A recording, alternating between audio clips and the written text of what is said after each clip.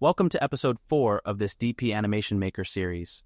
Today, I will show you how to animate underwater photos, adding bubbles, underwater plants, god rays, and making fish move behind rocks or plants, just like you see in this scene here.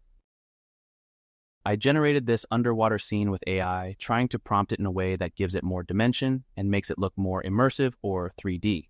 It looks better if it's split into 3 parts, which will help us later move the fish behind the rocks or the treasure chest. So I have the foreground, which includes the rocks, then the middle ground where the treasure chest is, and finally the background, which is far behind.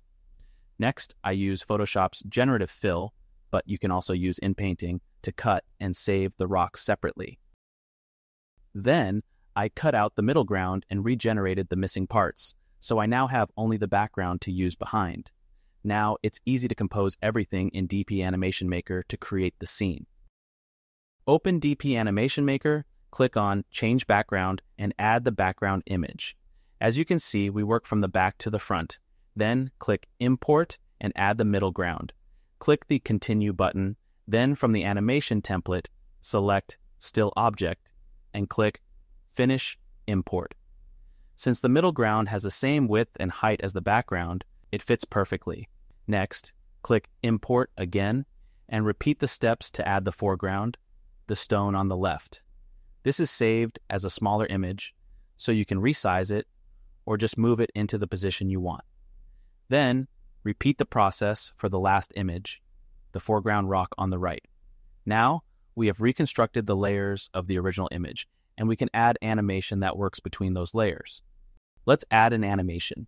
Click on Animated Objects, then scroll down to the Fish category and search for a fish that you like. I am selecting fish number 1, then click on Apply Selected Animation, and close the window. Now we have this lonely fish swimming here. You can add a lot of fish to see how it looks on screen and experiment with how it will look in different areas of the scene. Right now, the fish is in front of the rocks. If I click on the down arrow, it moves behind the rock on the right. If I click the down arrow again, it moves behind the left rock. If I click down once more, it moves behind the treasure chest, which is the middle ground that we save separately. This makes the scene more realistic, with some fish swimming in front of the treasure and others behind it. You can also change the size of the fish from big to small, depending on your scene, so it fits better. For the number of fish, I'll add just 3 of this species so we can add other types of fish later. They have some extra add-ons with animations for the program, and I got the extension pack, which includes additional fish and plants. If you have these too, you can find them in the Animated Objects section of the DP extension pack under the Nature and Fish categories. As you can see, I have a few here that I can add and test to see how they look. The extra packs come with more detailed animations for the fish, like showing how the tail moves, along with other movements. However, if you want custom fish, you could create your own animation and import each frame. For this scene, I'll add the yellowtail clownfish since it's cute, and maybe a red betta fish for a pop of color. Even though these fish are really tiny in reality, it works for this tutorial.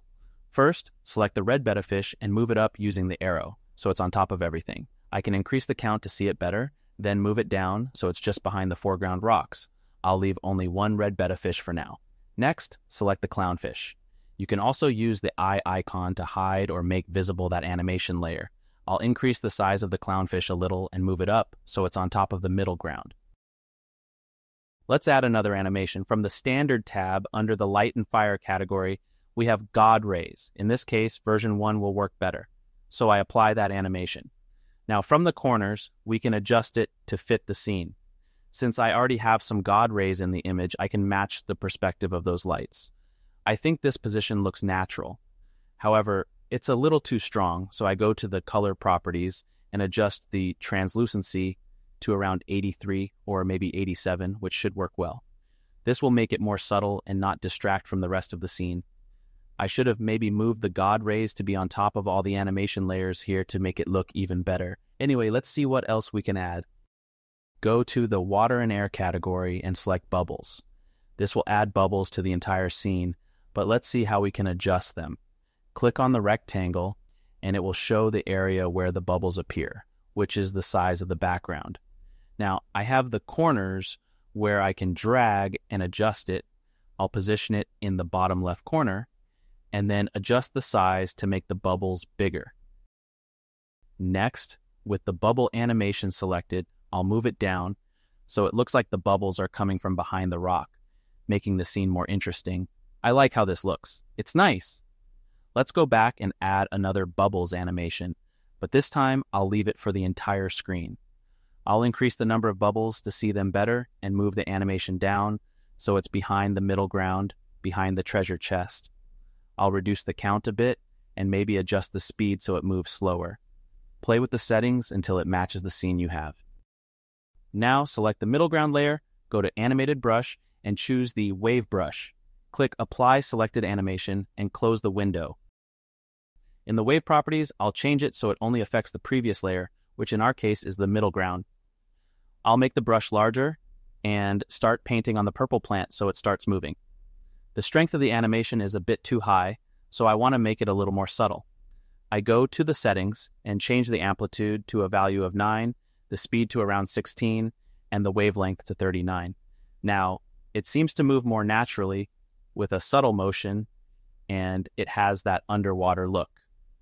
I'm also painting the other purple plant from the right. Maybe we can add some more plants as well.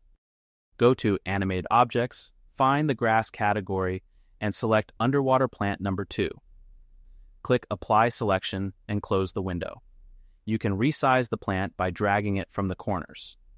I want to place it behind the treasure chest, so I move it under the middle ground layer. Now we have some extra motion in the background. You can add a bunch of plants there if you want. I'll also add underwater plant number 3 and place it behind the treasure chest, just barely visible on this side.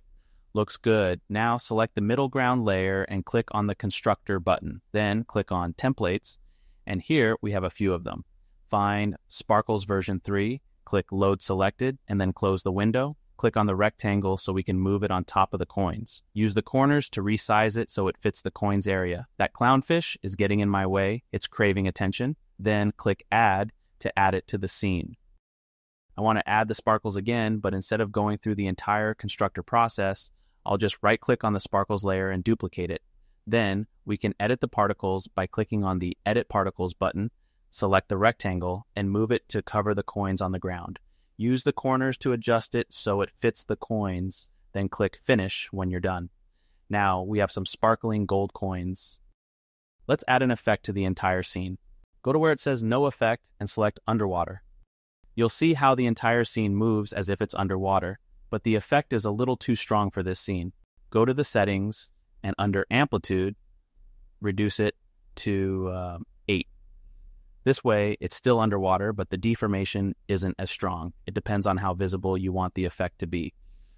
I think that covers what I wanted to show you. I always forget to save the project, so I'm saving it now at the end. Then, go to the Export menu, select Export to MP4 format, give it a name, and press Save. Change the quality to Max Quality, and for resolution, choose Custom to fit the background image size, or pick what works best for you. For the duration, I'll set it to 60 seconds, and let's try 30 frames. Click Export, and wait for it to finish. That's all for today. Please leave a like and a comment to help the channel grow. I didn't see a lot of interest in the last episode, so if you're not interested in this software and would prefer to focus on something else, like Kling AI or something else, let me know. All the images used in this video are free to download from my Discord. Thank you for watching. Have a great day.